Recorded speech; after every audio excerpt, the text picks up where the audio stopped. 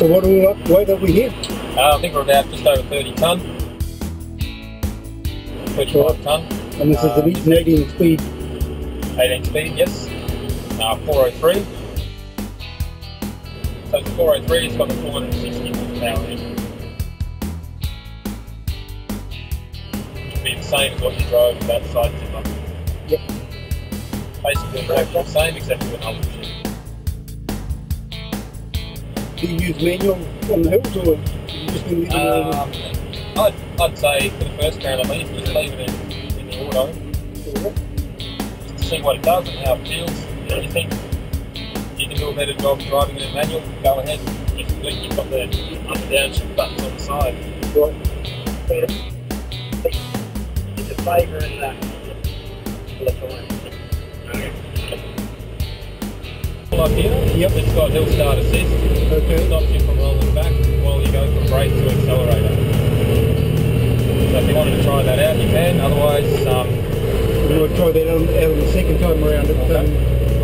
You just want to coast through, just stick to the right. Certainly pulled up that hill all right with a bit of throttle, didn't it? Yeah, just put your foot down, it'll set the best gear and off we go.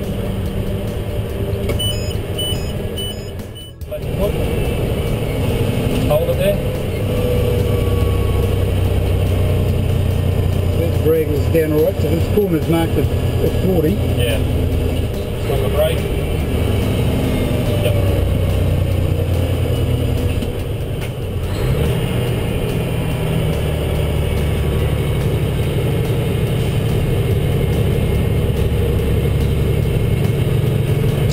Set up to really let the engine run down low.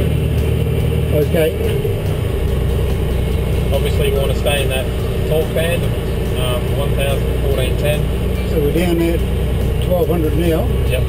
It'll shift just past 15, around 16. 1500 and change up. 50k corner, we're down around 40k. It's comfortable.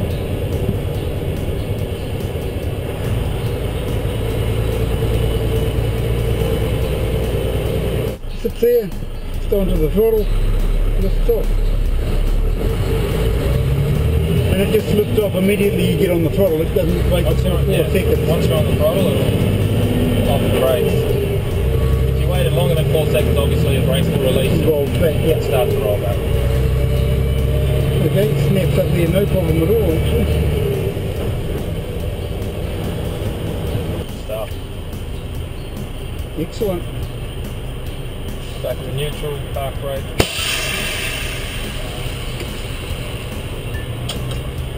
Right, thanks very much, Christian. Thank you. Excellent. Pleasure.